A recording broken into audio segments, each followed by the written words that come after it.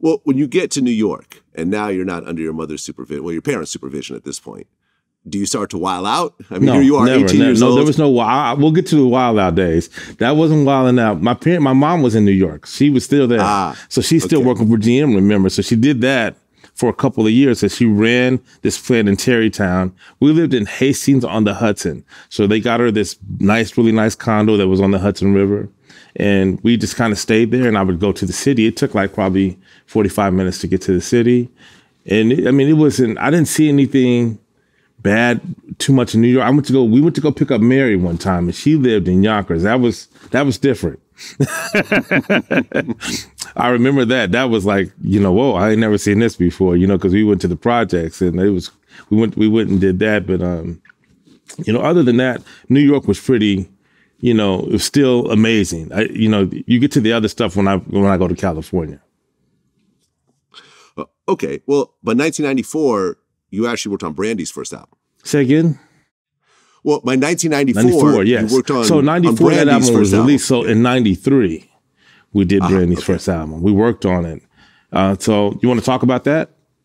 Well, yeah. I mean, one of the songs, Love Is On My Side, Robin Thicke co-wrote it, and he was only 16 at the time. So let's go to that. So Alan Thicke actually hired me to work on some jingles with him for television stuff. So I was working with Alan Thicke, and I went over his house one day, and he asked me to meet his son, and we sit at the piano, and I played the piano, and we wrote Love Is On My Side. He was 16 years old. He was so talented. I believe that I'm Robin Thicke's first placement. So that's the first time he placed a song was on Brandy's first album, which I think sold 5 million albums to date, or it's 5 or 6, whatever it's at. I'm not sure. Right. Was that your first big hit, Brandy's first album? Yes, absolutely. But it wasn't, so it was my first platinum plaques and gold plaques and all of that.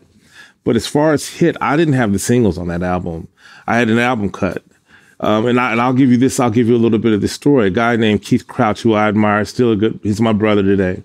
Keith Crouch came in at the end. We worked on that album for a year. Sylvia Rohn had me, and Daryl Williams at the time, who was managing Keith Crouch. Keith wasn't even on the project at first. And Daryl, we worked on the album, and Daryl had Keith come in at the end, and he did I Want to Be Down. And then he did all the singles. And all the guys who worked on it, like Something for the People, my brother Sauce from Something for the People, and Rashad.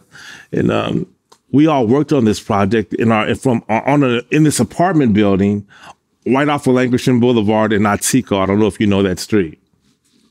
And I lived in Woodland Hills, but they lived in North Hollywood. So I would go to North Hollywood to go to their studio to work. I had a studio at my place, but we all kind of worked on the first Brandy record together. So we had to do demos first. So we did, back then you had to do a demo, and then you actually went into a big recording studio to record. It was different. Everything was on tape still in 93. There was no Pro Tools. So I did the demo of Love Is On My Side. And do you remember the Northridge earthquake? Yeah. I'm working on Love Is On My Side, and the Northridge earthquake happened. That'll give you a real timeline of how this record was made. And I was at my buddy Dave Stewart's house in Woodland Hills, and I remember Randy Jackson from the Jacksons. He was there, and I played them the record, and he said, "Who's this?" Because Robin was singing it at first, and Robin sounded like Brian McKnight then a little bit. So I remember Randy saying he called him, Brian McWhite. It was really funny because he was young and he was cool and he could really sing, and then the earthquake happened, and that was crazy. That was my first earthquake ever, and the whole world was shaking. I'm like, I think I'm 23 at that time, 23 years old. The whole world is shaking, and then we went on to, that record went on to be very successful. So and I'll get back to Keith Crouch when you ask about Babyface, because there's a whole story that lines up with that.